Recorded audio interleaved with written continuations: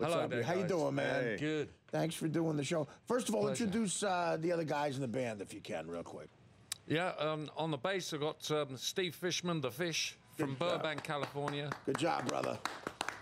And on the skins, Darius Minwalla, I call him Dr. D.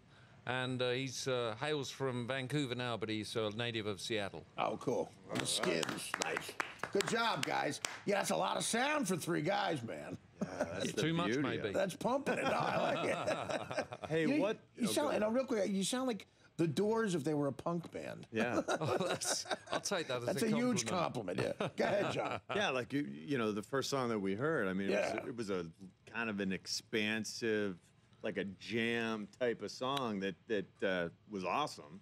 But it just seems like you're taking two kind of music forms in a way, like the jam band and the punk sound, and fusing them, and it's Oh, great. really, yeah, it's really great. Well, I mean, there's so many different styles of music these days, isn't it? And you can just take a bit of this and a bit of that and put it together, and Yeah. hopefully you come up with something new. Do you buy into that style of music, putting stuff in a box kind, or is it just ridiculous to even talk like that? I mean, it's hard to be. I mean, I spent a long time in the Stranglers being pigeonholed to being a certain kind of thing. So now it's nice to be out of that. Right. box, Yeah. You know, Oh, that's good.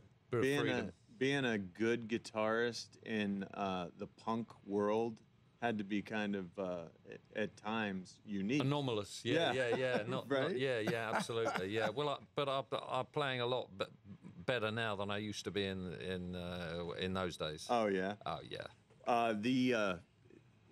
The video for God Is a Woman caused kind of a stir. I hope so. Apparently, right? So I hope so. Can you describe it a little bit? Yeah, what happened? Well, I mean, you know, one of my favourite album covers was the Electric Ladyland cover with the girls on the Yeah. floor with the and it was banned. And that was like, how many years ago was that? That was long time now, yeah. 50 1970. years ago. It's like Easy, yeah. the late 60s. So I thought, well, what happened if I made a film like that? Right. Has anything changed? And we put it up on YouTube, and it was immediately taken down. So obviously nothing's changed. No, you're right. In some ways, they try to tell you it has, but it really hasn't. You know? Yeah. So now we put it up on Vimeo with a warning at the beginning saying this music. I mean, this contains scenes of nudity, and it's going great.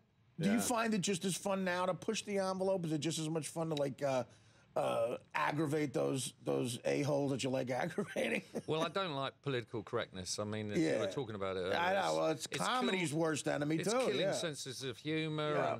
and everyone should be able to be made fun of. Sure. Because otherwise, what sort of society are we living in? So I try and without getting too.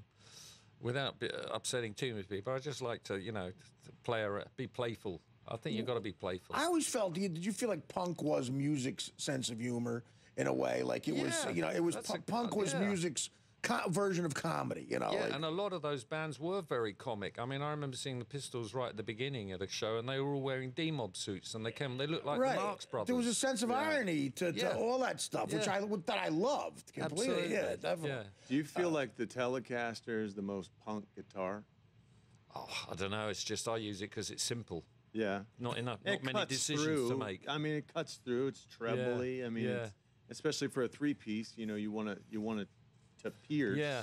Well, there's Right. not many decisions. It's either front pickup, back pickup, or a combination of the two. And that's all. Yeah. Whereas you get a Stratocaster, I'm always confused. I think, well, there's so many positions and buttons here. What do you do? Got the 5 ways. Too many decisions. Yeah. That was part of punk's sort of rebelliousness too. Like, look, we're proud of the fact that it's simple. It's not like complicated, big orchestra type stuff. It's just in your face, like like Exactly. the Ramones, Dee Dee Ramone, what was it? So that Dee Dee Ramone couldn't sing and play guitar at the same time, which is why he wasn't the singer. That's why they made Joey the singer. He was the drummer or something like that. I wonder if that's exaggerated. I don't know. I don't think you ever listen to Dee Dee Ramone talk. I don't think it's exaggerated. What do you remember from those days? Can you describe it in any in a minute or so, like what it was like back then, punk? Well, I mean, I can only experience what I experienced in London. Right. And in London, it was very there were a lot of shows happening outside of the media knowing anything about it. So you'd go, you'd hear the word that so and so was playing down someone. You go down there. Yeah. and there'd be no journalists there, and so it wasn't written up, and it was really in the hands of the musicians. It was very exciting. That's probably when it was the most fun. Yeah. Almost close like to the jazz scene in Paris in the 50s or something. You know, oh, so-and-so's playing there tonight. Let's go and catch them. It's very exciting, you know. Well, they talked about even in New York with jazz, the way they would play, you know, for the squares sort of all night. Yeah. Then they go up to Harlem to Minton's and play till 9 in the morning just for themselves or something. Yeah, you know? exactly. Yeah. And a lot of that used to go on. I mean, we used to play in a place called the Speakeasy. We got a residency there. It was where all the established musicians used to go down for late night drinks. Right. Mitch Mitchell was in there drinking, and Jeff Beck, and all these people. And we got a residency to play there. And the Clash and Elvis Costello people, they'd say, "Can you give us a lift down there? We'll be one of your road crew." God, and what they a used to fun jump in the back, and they'd carry in a guitar, and then they'd be in there. Wow. What a great group of people that is, man. I'd like to have been hanging out that night. It was funny. Yeah, I'm sure. Well, this is going great for you now. You're busy. I mean, upcoming shows. You got December 10th, Sellersville Theater in Pennsylvania. December 11th. Tomorrow, yeah. Yeah, Church of Boston. December 12th, Buffalo. You got December 13th, Pittsburgh. The 14th, Detroit. December 15th, Toronto. December 18th, you're at Chicago, Reggie's. December 19th, Minneapolis at the Belmore. And how do we find you online? Just HughCornwell.com. Just HughCornwell.com. Yeah, simple. And you'll see all these, I'm sure. Well, you know, listen, pleasure having you here, man. Well, thanks for inviting me. I really appreciate it. Yeah, and keep on rolling. It looks like you're doing great. And if you ever get a chance to, please come back. Thank you. I will do. Sounded great, guys. Thank you. Good luck with everything. Happy holidays, and we'll talk to you, all right? Hugh Cornwell. Back after these words. The Artie Lange Show. Weeknights on Audience. Only on DirecTV.